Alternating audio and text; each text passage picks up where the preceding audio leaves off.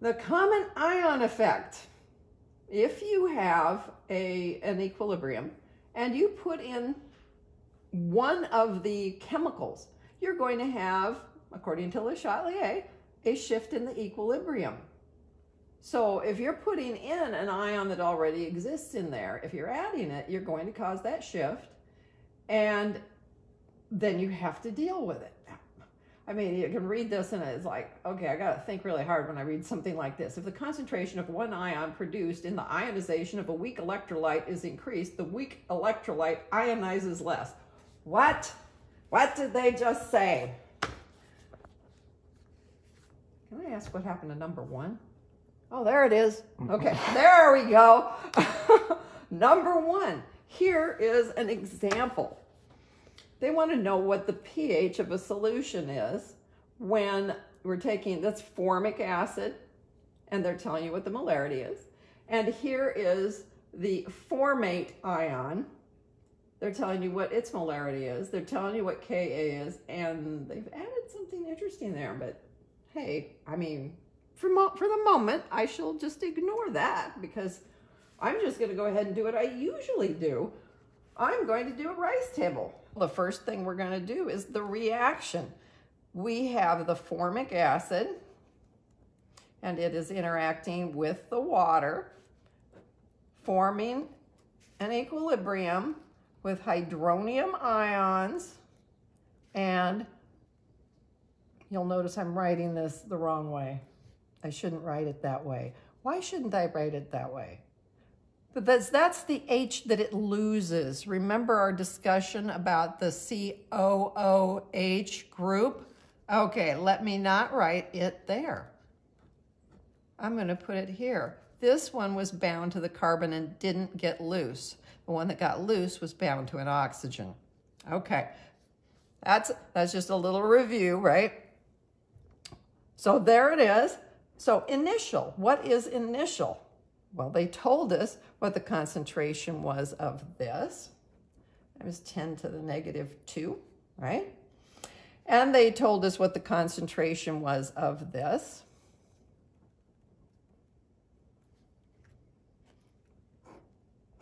That's the break. This is plain water. Don't have to worry about it. So initially, I'm wondering how this is all going to be set up, right? So in the change, that cannot remain as 0. So I have to make some of it to make sure this all makes sense. And then for the equilibrium, we see that things have gotten particularly nasty.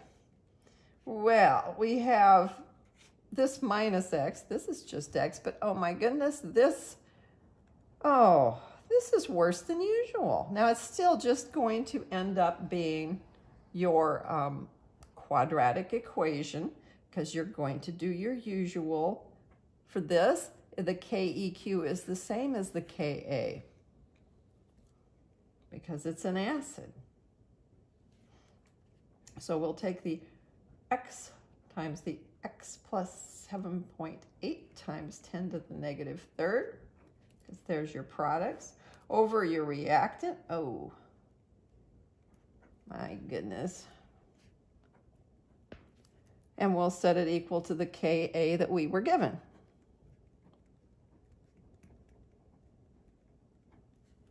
And then it will be time to solve it. And when we put it into our quadratic form, we're going to find out we get more annoyance than usual here.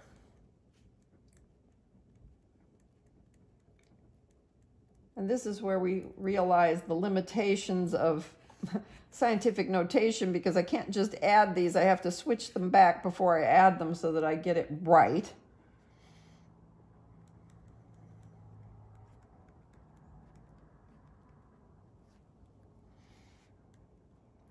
So I end up with, once I round, because of my sig figs, I have to do some rounding too.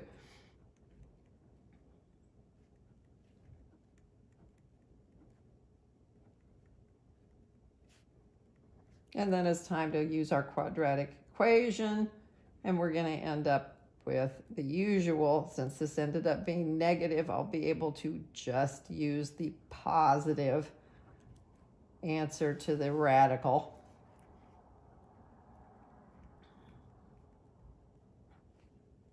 Minus and minus is plus, and then the 4.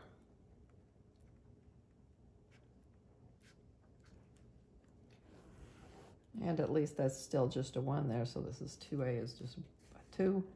And when I get done, I get 5.2 times 10 to the negative 4th molar.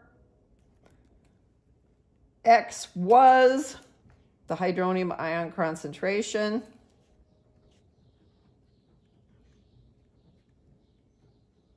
And since they asked for the pH, I'll take minus the log of this.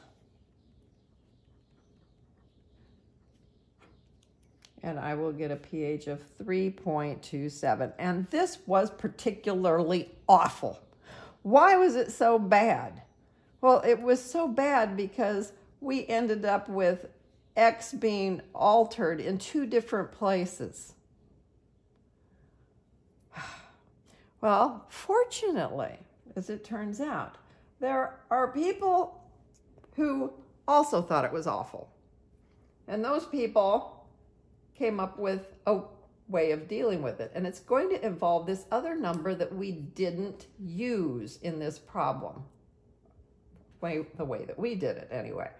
The pKa, oh, well, that is it's done the same way as usual. When we had the definition of pH, it was minus the log of the number. Well, for this, the pKa is minus the log of the Ka. And you can see, oh, okay, 3.75, that sounds like a good number. Now, what is that? And why do we care? Well, like I say, Henderson and Hasselbalch didn't enjoy doing rice tables any more than you do. So they came up with an equation to use instead. And they can use it to calculate the pH of a solution in which the concentrations of acid and conjugate base are known. That is exactly what we had in this problem. We had the acid, and they gave us the concentration, and the conjugate base, and they gave us the concentration. So the Henderson-Hasselbalch formula is a wonderful thing, and we should try using it.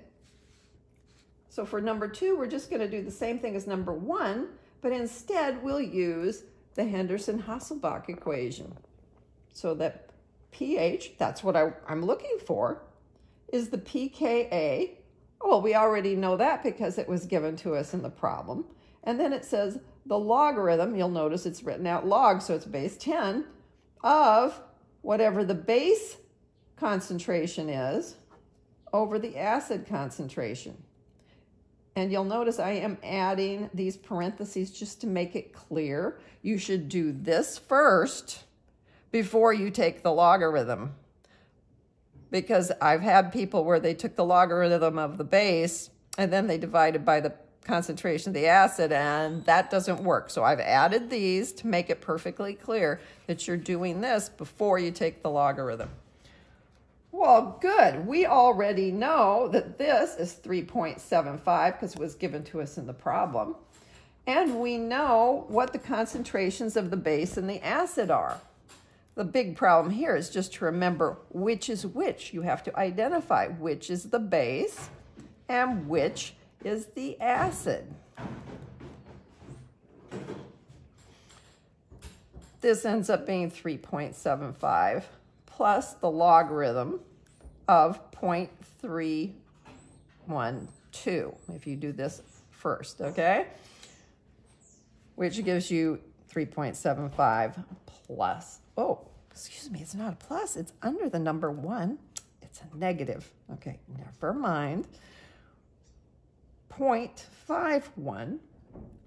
And when you do that, you're going to get 3.24. Now, that is slightly different than what we got in the previous problem, but it is in the last significant figure, so it's perfectly acceptable.